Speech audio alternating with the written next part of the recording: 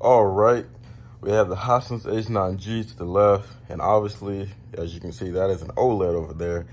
So this is the difference between the contrast, and as you guys can see right here, on an OLED display, each pixel can individually dim and light itself up, and that gives you infinite contrast. And on the Qled, however, they still use a backlight algorithm to try to do what OLED does. It has local dimming zones, and those zones, they try to shut off.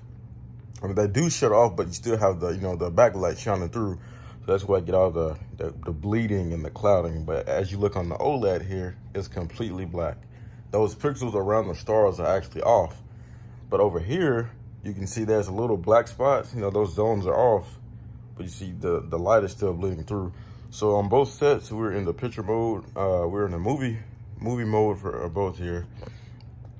And I'm gonna go with my Hisense to show you guys. My backlight is 100. Local dimming is obviously set to high. Contrast set to 100. Brightness is at 47, and so on and so on. And then on my Vizio here, same thing. Movie mode. Brightness at 48, contrast at 60, color is at 60, and luminous is at 90. I don't know why my Hisense does that.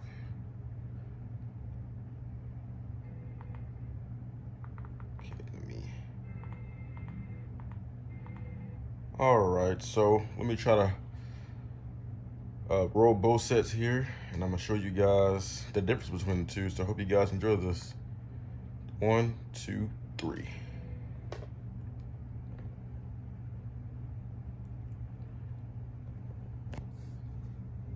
So as you can see, this is where OLED shines. See all the clouding and the white blooming, or what you call it, clouding, blooming, same thing. As you can see on the OLED, it's completely black. So that's what you want. Whenever you're watching movies, the subtitles, like in the black bars, on a Qled, it'll bleed through. But on the OLED, it won't, because those pixels, once it's black on the screen, it's off. So you get that infinite contrast for a clear image. Even in game mode, it doesn't sacrifice and compress the image like the Qled does. But as you can see,